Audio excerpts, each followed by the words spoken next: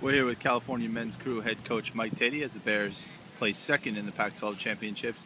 If you could, take us through each of the races this morning.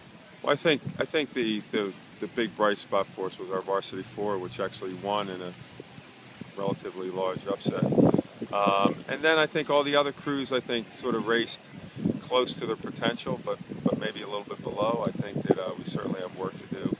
I think now that we have exams behind us and school behind us, I think the next 2 weeks we'll have a pretty high focus going into the national championships. But the team getting second, it's not what we want, but it's not a bad result. So we'll work hard from here and hope to improve on that by the nationals. Talk about that four. They won, avenged a loss earlier to Washington, and how great did that feel? And did the guy try and build on that momentum? I think it really adds momentum to the team. These are guys that work hard, and it's a new lineup, but they've been performing pretty well all year, but steadily improving. I think Jason and Spencer and Igor and Christian Cater especially. I think he's really made a lot of improvements in the past month. He was in that boat up at Washington that got beat pretty good, and for them to win today, I think was really good for him.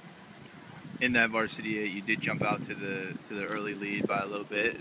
We thought the conditions were going to be, they were going to affect the race. So I thought, let's try to front end load this piece, and they did. They had the lead for more than half the race, and then just got overtaken by, I think, maybe a little bit too hard in the beginning. That's my fault, really. But, I feel like if we're here to race, we want to try to go for the win.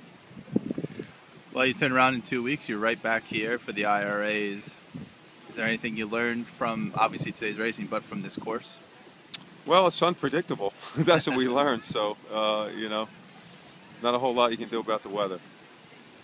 Well, good luck in your preparations, and we'll follow you in 2 weeks. Thanks. Thank you. Thanks, Doug.